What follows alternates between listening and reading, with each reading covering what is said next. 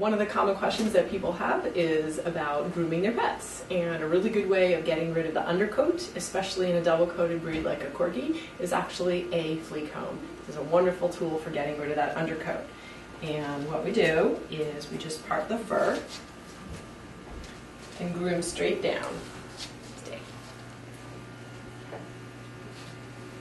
Starting from the back of the dog and working forward.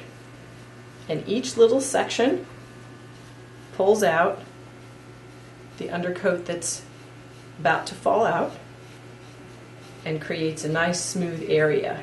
Once you've gotten the undercoat out, you can go through the whole length. But you always start in small sections from the back to the front. And that will keep you from being covered in that and having it on your couches.